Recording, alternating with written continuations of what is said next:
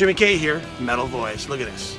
The Metal Voice shirts are now on sale. Just go to the video description to find out on how you can purchase one. Metal!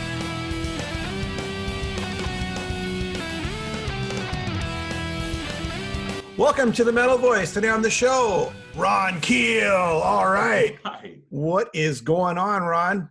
Man, it's another crazy year in the life of rock and roll. And Yes. very proud to have a new album out called South by South Dakota and be able to talk to people like you and promote it and you and your viewers, your listeners. And I got a lot to talk about. And I appreciate And here it the is. opportunity. And here it is. Here it is, right? That's very cool, It's man. kind of That like looks it. It's kind great. of like it. Yeah. What a fantastic album cover. And I've got a great story behind the album cover itself, of course, if you want to get to that. But that's a beautiful graphic behind you there, Jimmy. South X South Dakota, the new Ron Keel Band album, was released April 24th. So it's a covers album, right? Just tell me about the making of it and why you chose these certain songs. How's that? Well, that's a great story, Jimmy. And they're all covers albums, you know, whether I wrote the songs or not. But the cool thing about South by South Dakota is that I can brag to people like you and your listeners and viewers how great these songs are. Usually when you go into the studio and you make an album, you are on a mission. You've written these songs and you've poured your heart out and you've created this music, and you go in the studio with a game plan and a mission to record those songs and release them and share them with the world. On this record, for the first time in my career, I can honestly say that these are some great songs because I didn't write any of them. These are iconic. There you go. That's it. From the classic rock songbook. And we didn't really choose the songs. You know, the songs chose us. The process was entirely different than anything I've ever been through. Because as I said, you always, even from that first Steeler album in 1983, on through last year's Fight Like a Band record, you go in the studio with a game plan and a mission. This time, we went in the studio last year to record the Fight Like a Band record, and we would warm up in the morning by jamming on some of our favorite Southern rock covers, like Flirting with Disaster, I think was the first song we cut. And we would have some coffee and just jam some tunes. And at the end of the day, when our session was done, we'd have a couple of cocktails and we'd unwind by jamming some of these great Southern rock covers that are part of our lives, part of the fabric of our culture, and certainly a part of the Ron Keel Band song list the last 5 years as well.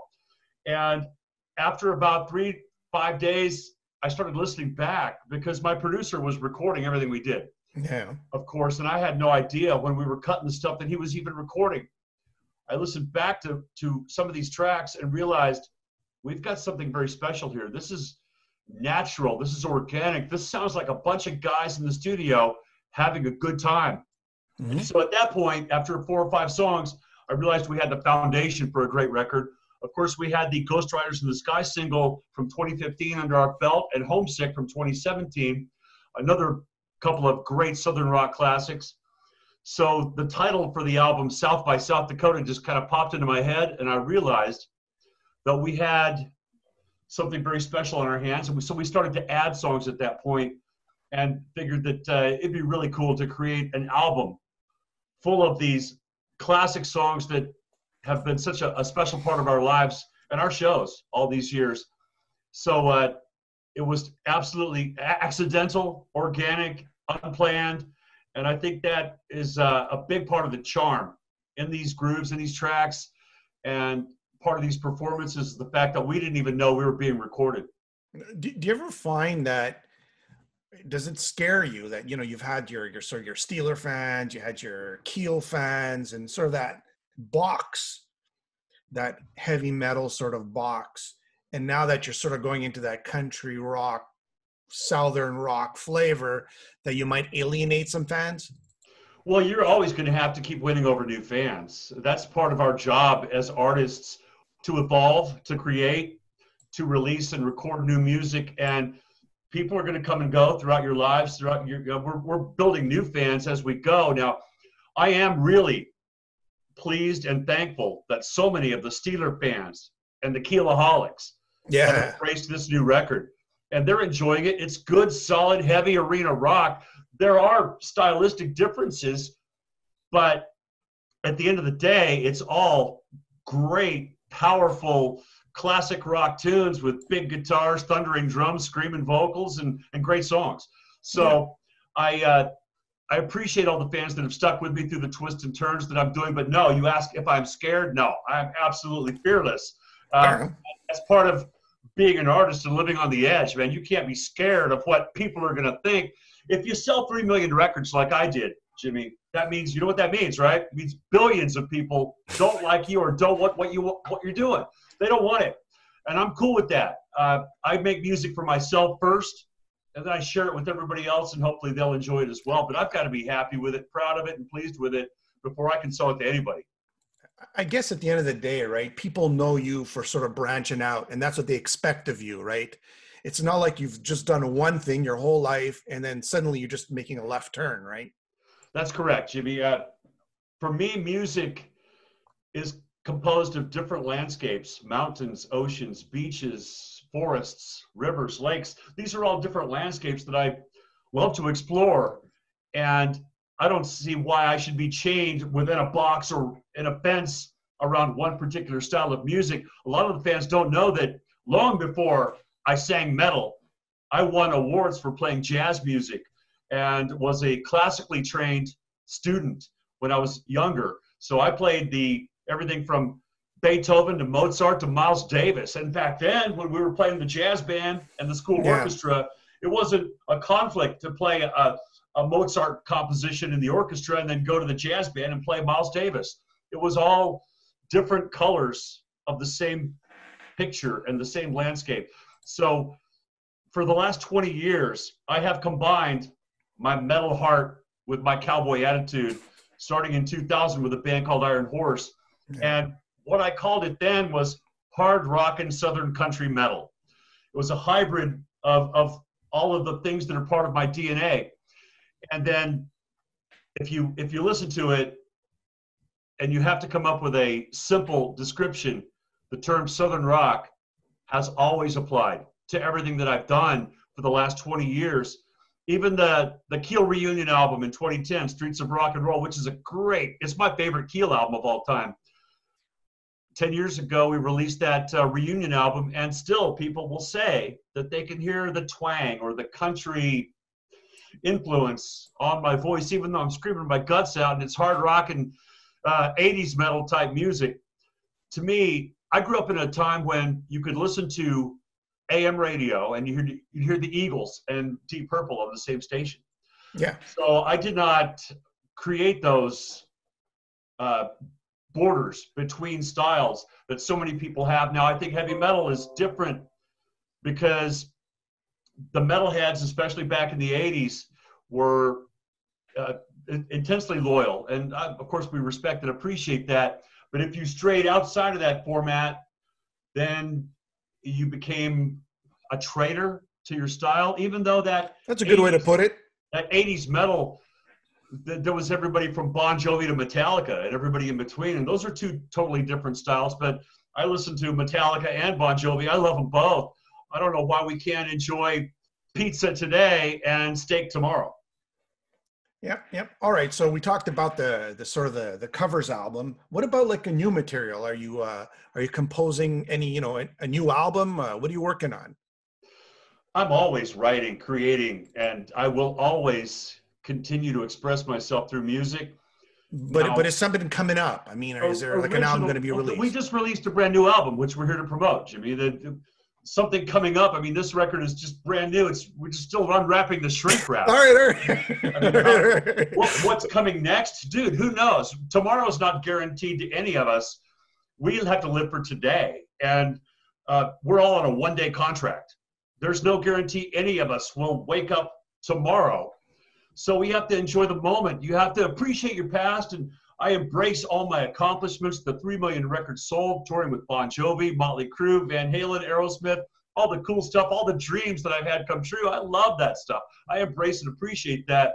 But today is all I'm given, and tomorrow is not guaranteed. So I'm going to fulfill my one-day contract today to the best of my ability. Yeah, I'm always writing, creating, recording new music. In fact, I am releasing this year another solo acoustic album on my Patreon platform, 1 song per month for members only at patreon.com/Ron Keel. They get a new solo acoustic song each month, and then in December they'll get the autographed CD with all 12 songs. Well, that's what I'm talking about. That's what I'm talking about. What else do you have planned? That's what I'm getting at. I plan to enjoy my life. One song at a time. Okay, I got you. I'm not some rocket scientist I'm not creating a vaccine for COVID-19 and I'm saying 18 months from now we're going to have a vaccine. Dude, I don't know what I'm going to have 18 months from now, but I guarantee you it will be some new music, new good times, and sharing these experiences with my friends, my family, and my fans. Sure. What about Keel? Is it still something that you want to pursue sometime in the future, like another reunion album, or? Keel is a brotherhood. It transcends the description of being called a band, because we've been friends and bandmates now for 36 years. And we celebrated that with Keel Fest last year. Yeah. The Monsters of Rock Cruise, which we were able to do. Thank goodness we got the Monsters of Rock Cruise under our belt in February before the pandemic hit. Those guys are my family and my brothers, but that music is obviously still a big part of what I do. And the Ron Keel Band plays all those Keel classics in our show. The Right to Rock, Because of the Night, Rock and Roll Outlaw, Somebody's Waiting. Those songs are a big part of every show that we do. And the music will always be a part of me and my shows. Who knows what's next? Like you're asking me to predict the future. I don't have any crystal balls, but the guys in Keel are family. They're my brothers, and we talk to each other all the time. And from a career standpoint, no, I'm focused on the Ron Keel Band in South by South Dakota. This is my business. This is my job. This is my work, and I'm all in. All right. Look, and forgive me if I dig into your past a little bit, because we've never actually spoke before. It's like the first time you're being on the show, and a lot of guys asking me questions to ask you. Like, what was it like to work with Gene Simmons, on the Keel albums? Was he a great producer? I mean, did you learn things? What did you learn from him? Gene Simmons is one of the biggest, if not the biggest, influence on my career, both musically, personally, professionally, from a business standpoint. Gene taught me lessons, and so many things about Gene that people don't realize or understand. The guy is he's rock and roll to the core. He has a deep appreciation for rock and roll history, songwriting, making great records, and he passed all that on to me, so much that I learned from him when I was 23 years old, and just creating my first album. He taught us how to make great records, how to write songs, and how to orchestrate, like the bass drum and the bass guitar, how the kick drum works in conjunction with every bass pattern. I don't know if anybody else has ever even mentioned that throughout the course of my career, but to this day, we still make sure that every bass line complements and accents that bass drum pattern. Little things like that he taught me. He's always the demon on my shoulder. In every recording session that I do, there's a lot of Gene, and that influence has been there now for over 35 years. Also, as a friend and a mentor, he taught me a lot about business, about life. He's a great guy.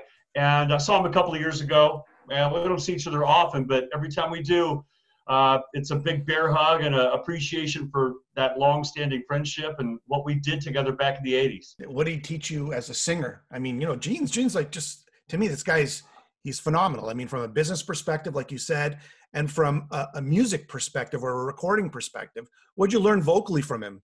I learned to do another take. Because Gene would not let me do another take. That first album, The Right to Rock, if you really listen to it and put it under the microscope, there's a lot of stuff that vocally is just not really good.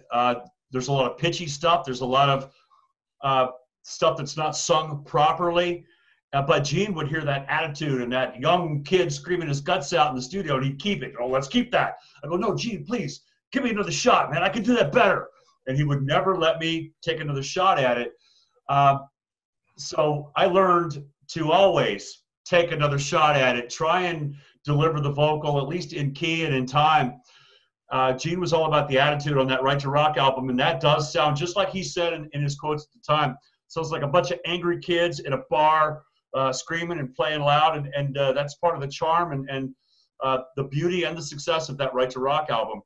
But Gene taught me so much about singing in the studio, about being comfortable.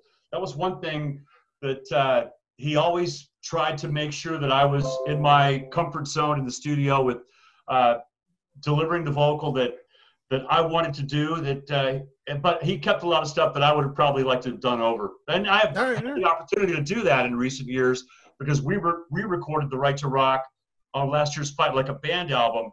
And I think the new version is vocally way better than the previous recordings. However, the fans, I get it. They're all, they love the original versions because that's what they grew up listening to, and I understand that.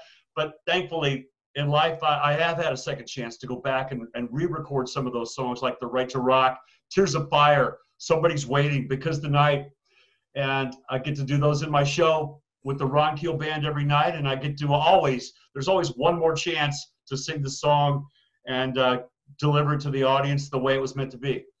So I have a good friend who's like a Black Sabbath fanatic, and I know you've told this story so many times. All right. So just quickly, my friend's like this huge Black Sabbath fan, and he goes, hey, so am I, man. So am I.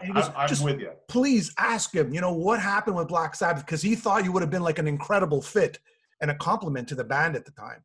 I appreciate that, and I feel the same way. It was an amazing experience.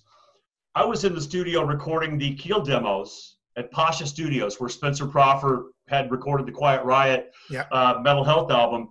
And Spencer was the hot hand in Hollywood at the time. He was the guy. And he had signed on to produce the new Sabbath album after Ian Gillan left. Born Again. And Spencer had chosen me for the vocal position in Sabbath. And we cut a demo of some songs, and Tony and Geezer heard it. I signed a contract. I met with their management. I spent days with Tony and Geezer. And Spencer Proffer, for whatever reason, ego probably, was trying to turn Black Sabbath into an 80s hair band, trying to push outside songs on them and make them into an MTV type of. That's not Sabbath, man. Sabbath is who they are. They're the iconic founding fathers of heavy metal. You don't take Sabbath and turn them into an 80s hair band like Rat or Motley Crue. Spencer was trying to do that at the time, not necessarily with me and my voice and my presence in the band, because I would have been, I think I would have been a good fit. And you can hear that on the tracks for the new Emerald Sabbath album, which we just released, featuring former members of Sabbath coming together to create a Black Sabbath tribute record. And I was very fortunate that I was able to sing 3 songs on the record: an Ozzy song, Hole in the Sky, an Ian Gillan song, Trashed, off Born Again, and I got to sing Die Young, the Ronnie James Dio classic from Heaven and Hell. So I got to cover each one of those vocalists with guys like Rudy Sarzo on bass, and Vinny Appice on drums.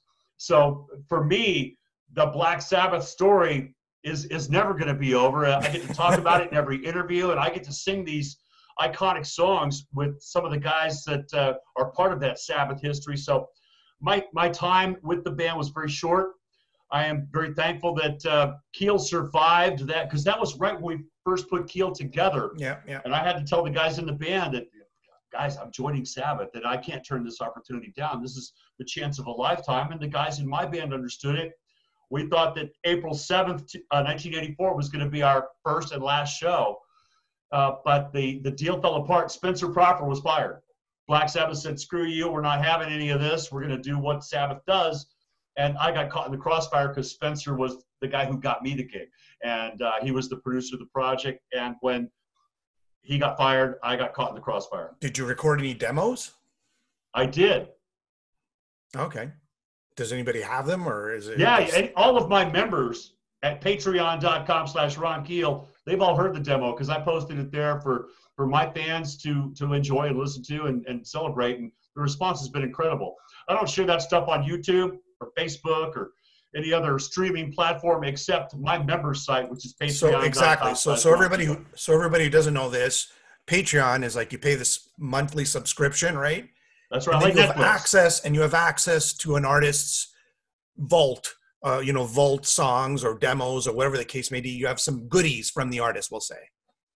A lot of goodies. My Patreon platform is a big part of my job, my life, my career, and what I do. That interaction with the fans, for me, is critical. And I'd like to think, I guess, apparently, I was a little ahead of the curve, because several years ago when my wife was diagnosed with cancer, that diagnosis changed everything. When you sit down with the doctors and they say, you've got cancer, that all of a sudden, I'm not going on the road this year. I'm not going to be able to leave home. I've got to stay here and take care of her through chemotherapy, radiation treatments, 9 surgical procedures that she went through at that time. And I thought, well, I've got to find a way to work from home. This is years ago, long before this pandemic. I had to find a way to work from home. How do I share my music, my videos, my content, my creations with the fans around the world? So I found the Patreon platform, built it, and I work extremely hard to supply all those fans with all the stuff you're not going to get on YouTube or Facebook or any of those other platforms. We've got entire albums that you can download for free, if you remember. We've got Patreon-only music videos, live chat, live online experiences. I do house concerts from home because when my wife was diagnosed with cancer, I thought, how am I going to play? How am I going to get out and play for my fans? So I built a stage in my house. We call it the Fan Cave, where I've got decorations hanging on the back wall from all the fans through the years, all the cool stuff they've given me. So it's the Fan Cave, and I'll get in there and I'll do live concerts online for the audience long before any of this pandemic thing was prevalent. So that's pretty cool. When we were locked down, and quarantined, so to speak, I just went back to work and put the hammer down on the Patreon page. I do a lot of stuff there with my fans every day. You're going to get something new. The audiobook, if you want to listen to my life story in audiobook form, not only with me reading the book, but with unreleased music and other contributors doing their voiceover parts, like Mark Ferrari from Keel, Brian Slagle from Metal Blade Records, and so many other guests have added their audio pieces to my audiobook, releasing 1 chapter at a time.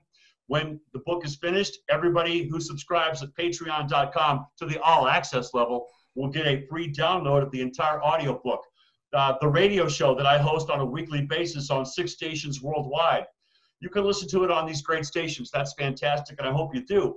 But if you want to hear it on demand, it's 1 click away. Anytime, anywhere you are, any time of day at Ron Keel Patreon. And so I try and go the extra mile to give the fans every little bit that I can, every piece of content, and sharing.